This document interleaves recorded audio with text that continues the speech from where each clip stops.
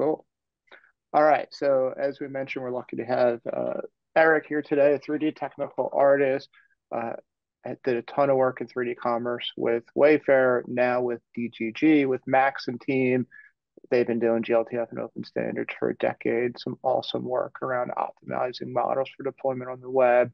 Eric, thank you for volunteering to give the education session last time. So looking forward to your talk and the Q&A. What we're doing with materials workflow. So a bit about me. Work at DGG. I've been here for about a year, and I'm the product owner for a couple different pieces of software, and I'll show what those are. And I've been in Kronos Group calls for about 7 years. Before this, I was at Wayfair for a while, leading their 3D team there and growing, which is mostly about rendered stuff, but we also did interactive real-time export. And then before that, I was in game art. Oh, and the stuff on the right there is all contributions I've made to the GLTF sample assets repo over time. So GGG, as Patrick said, we've been around for a while, and it's a startup. Formerly, it was Rapid Compact, but this year we reorganized things into kind of a more combined structure, and all the tools work together, and a redoing of the schema so that it's a lot more amenable to more automation control. And really, that's kind of the core and the core capability of DGG is that we're creating automation and for large enterprises and small companies as well. And we've been a part of GLTF contributing for quite a while. So our basic platform has these three basic tool lines. The 3D processor on the left is kind of the core, and that's what Rapid Compact was. And it's an optimizer and converter, and has its own internal material format, just as most 3D tools do. You've got to ingest the materials and represent them in your own way, and then spit them out after you process them. In the middle there is the DGG importer, and that's what I'll talk a bit about today. And then on the right, we have this QC tools thing, which automates the quality control of things for our customers and for us, so that you can run large batch runs of 3D model processing and then see the results of how it works. And so DCC importer is basically this. We're taking these complex material graphs that you see on the left there and converting them into PBR so that they can be used in GLTF and USDZ and other formats. And it's basically this whole distillation process of how do we preserve the artist's intent, what that was originally used in the path tracer, and make it available for rasterizers and other uses. And so I'll just play a short video here. This is a model inside of 3ds Max, courtesy of the 3D Coat people, and I recreated the materials in V-Ray. So we currently support Max and V-Ray as a material structure, but we also support Modo. And here I'm archiving the scene, basically sending it out as a zip file with all of its texture assets, and then going to our cloud platform and uploading the zip file. And then you can choose a few options for the conversion process itself about what things you want it to do. And then it's a little sped up here, but it's basically, it converts the scene by baking what needs to be baked and just converting what doesn't need to be baked. And then presents you the real-time output as a GLTF embed. And you can change the scale of the asset, which really matters for, say, AR use or embedding with other items. And then the 3D processor side is the optimizer that optimizes and converts it into different formats. So there it's converting into a GLB and a USDZ, and then you can create an embed and basically make it so that you can publish something on the web, and that's kind of what the QR code goes to, which you can actually view it in AR and see it on your phone, whether you have an Android or an Apple device. And so there it is, just loading the asset. This is on an Android, I think, but basically it's just an AR. So that's the conversion from V-Ray into PBR live and a USDZ and a GLB. So the whole thing it supports basically, yeah, converting from 3ds Max and Modo currently, an output to a bunch of different formats and different material structures that we support through our 3D processor. And it supports a whole bunch of GLTF extensions, and we're adding more extensions as things go along. So basically, we divide the scene as we're processing it into different material complexities. So like outlined in blue in the image there, those materials have no inputs, they're just values. So it's just a simple conversion across from whatever V-Ray standard is into PBR standards. Simple baking, which is the green block there, is, yeah, if it has textures that we can preserve the tiling information, then we do that. We bake that in a simple fashion, such that it's local to the texture space. But if it has more complex blending, say 3D procedural textures and things that are geometry dependent and a whole bunch of complex blending operations, then we bake down to AOVs or render elements and combine those together in order to generate PBR compliant outputs. And this is kind of how it fits kind of into our pipeline. And that on the left there, we start with the DCC and those materials, and we run it through the importer and spits out converted files that are not compressed. They're lossless basically, but they are converted into PBR formats. It's just PNG 24-bit files or 16-bit EXR files. And then you can use a 3D processor to actually convert that down into something that's much more portable. And then we also plan a whole bunch of future support. So currently working on Blender support and Material X. And then we're looking at OpenPBR and Keyshot and more Modo integration, Cinema and Maya. And basically just ways to get really complex materials blended down so that they can work in real time. Oh yeah, and so the QC tools thing that I talked about earlier, that's basically our automated process that lets us make sure that our conversions are actually working properly. And we can compare different material models. So like in the bottom right, we can compare GLTF and USDZ at renders within our existing system. In the bigger window on the upper right there, that's showing the whole like QC process, and that you can have multiple inputs. So if you run like hundreds of thousands of assets, you can filter down to say, oh, I just want to see the ones that failed. And that way you can see which things need to be fixed or drill down into specific materials to see what's going on. So I guess the meat of this talk really is what are the challenges that we've run into?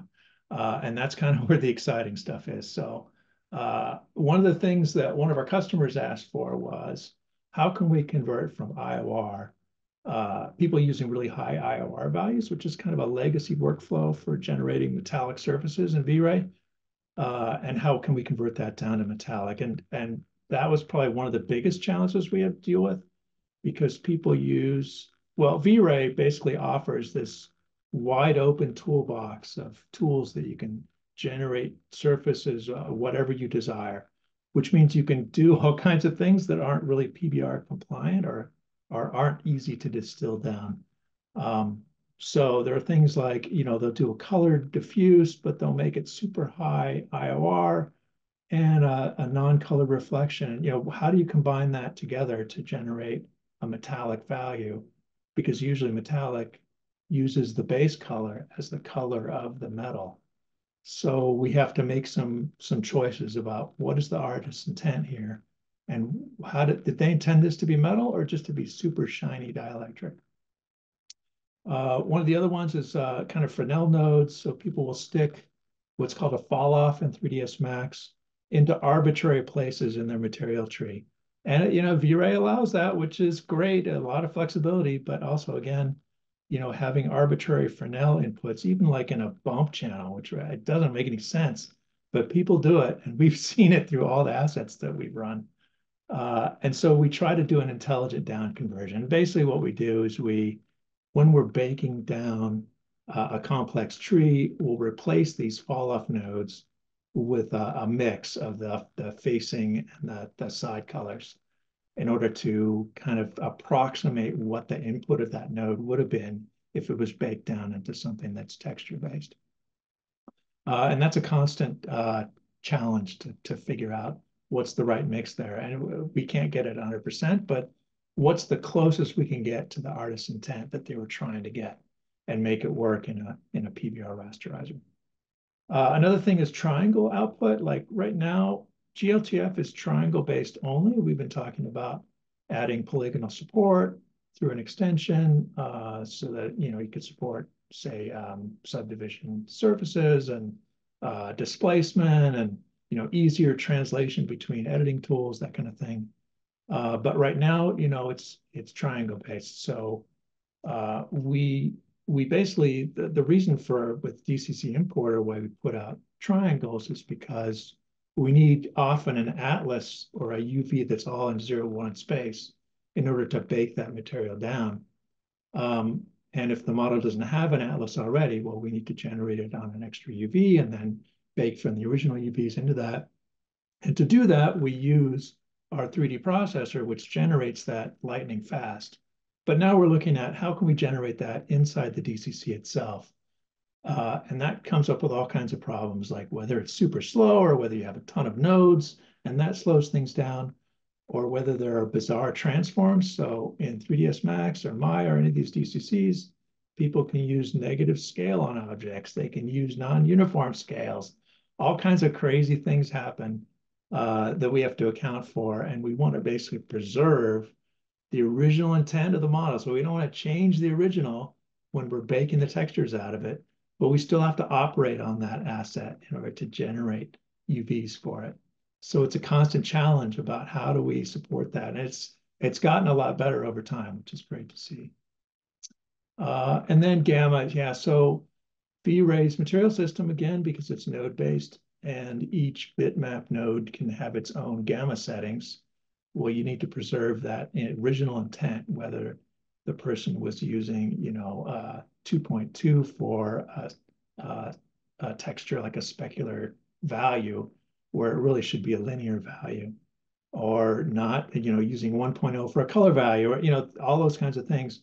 Those need to kind of be preserved when you're combining your AOVs together and baking things down properly.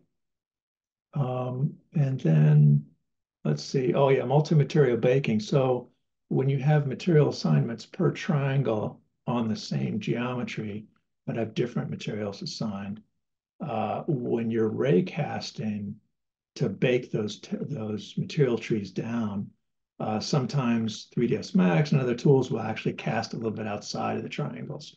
Even if you set the ray cast to be an infinitesimal amount, it'll still cast a little bit of neighboring objects. So that's something that we had to deal with, is how do we isolate only the faces that we want to operate on, but still work in the model space so that we don't change the scale. So for example, when something has a bizarre transform, but it has a 3D procedural on it, well, the artist's intent is what they're seeing. What you see is what you get, even though it's a bizarre transform and maybe squashed. We don't want to reset that before we bake because we want to preserve that intent. So it means working kind of within those constraints.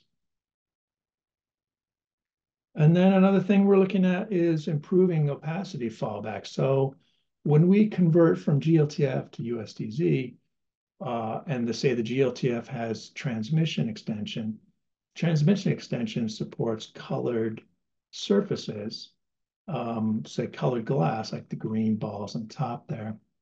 But when you're using opacity or alpha values, alpha coverage, you kind of lose that the more transparent a surface gets. You get less color, but it doesn't really preserve the artist's intent. So we're looking at ways to bias that conversion to decrease the transparency for an alpha output such that it still preserves those color values in a way that's, similar to what the source material is.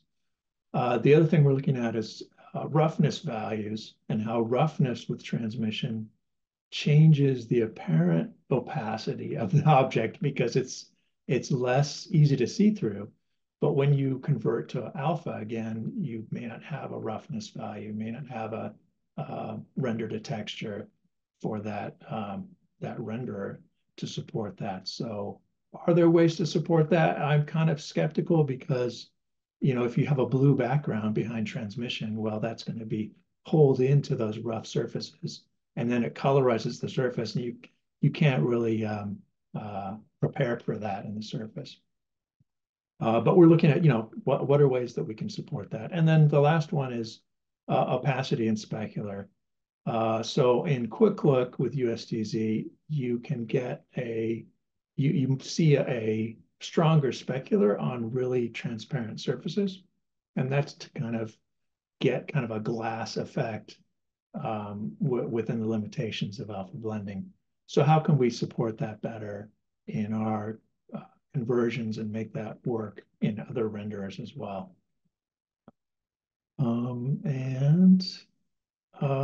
Yeah, so the last kind of future thinking thing is how can we support Material X?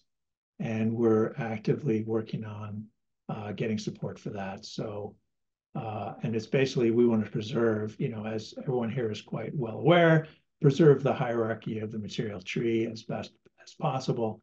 There are a lot of challenges there for DCCs can combine atomic nodes together into one single node. So you kind of have to break that apart and figure out how that translates. But it opens up a whole lot of possibilities in terms of compression, translation, and how to support variance. So that's basically it. I kind of blazed through those, but really wanted to get some time for Q&A and make sure that other people have time too. No, look, that was awesome timing. I think really good context. I have some questions, but who has the first question? Oh yeah, there's some stuff in chat here. So Nick asked, are bug reports on opacity being filed? The discrepancies are a bug, not a feature. Yeah, we should file those. That's a good point. I don't know if we have or not. And I don't know if there are bugs as much as features, maybe. That's a good question. It's probably worth interacting to see what's going on there. So Eric, if I could ask, so you mentioned you have like an internal material system, and then you map to and from it. Do you think with a move to Material X, do you think could Material X potentially even replace what you're using internally? Well, as I understand it, Material X is a way to organize the nodes within your material, but not really the BSDF or the BRDF that you're going to use to represent the material itself. So probably something more akin to OpenPBR, but I think ultimately we'll probably support more things than OpenPBR allows. Like for example, when we added ASM support for Adobe Standard Material, they had a lot of things that go beyond GLTF, for example. So it's kind of our material system was originally based on GLTF, but then we added things over time as new extensions came out, and as we need to support things for USD and USDZ, FBX and others. So I think ultimately, just as it is for everyone else, you kind of have to support a base set of what's common, which OpenPBR, looks to be really strong for that, but also tack on the additional things that you need for additional formats. So ultimately, I think each engine really has to have their own internal structure that supports what targets they need to support for their clients. I don't know. I would love to hear other opinions on that. It's fascinating to me. Other thoughts on that, Neil? Yeah, from my perspective, I think what you can do with Material X, at least in USD, is having fallbacks that target specific renderers, and then you have like the specific PBR models of those renderers filled with a mix of the same data and where they differ, different data. So you can have Arnold specific graphs in there that Arnold's going to use, and you can have others in there that are going to be used by other renderers. So I think that is one way, but it's still not what I think everyone would like to see in terms of interoperability.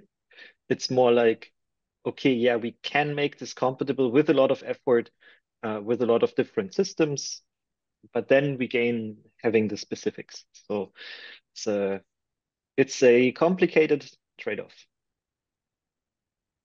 Yeah, and it probably bloats the files as well, right? If you're aiming for something that's transmissible to an end client versus translation format, then that's another discussion, right? Yeah, exactly. Because currently DGG is focused on uh, output formats for the web or for AR Quick Look. And maybe in the future, even more, if you support subdivision surfaces, it can become a translation and archiving generator. Yeah, great stuff to hear about your plans with Material X and SubD. That's really interesting.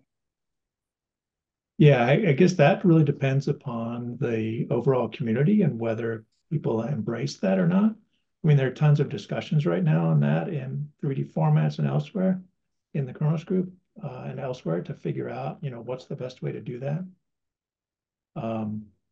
But yeah, I mean, that's, as I said before, DGG has been very committed and to open source formats because our customers keep asking for it, right? Ways to make things more interoperable. So yeah, we keep following those developments and figure out where that fits with our roadmaps and what our clients want, and that's what makes sense. Neil's had his hand up. Well, following on from that, this is my normal question. If you were master of the universe for a day and you could have one thing in GLTF and one thing in USDZ to make your life easier and what you're trying to do, what would you do? What would you have magically appear in both of those? Yeah, I would if I could wave a wand, I would say everyone uses one format, but that's not possible. But yeah, I would say get GLTF working everywhere because it has a lot. But then again, USDZ has a lot of features that GLTF doesn't have, right? They have behaviors and spatial audio is already there, and so there are benefits to the formats, but they're different. They have different benefits to themselves.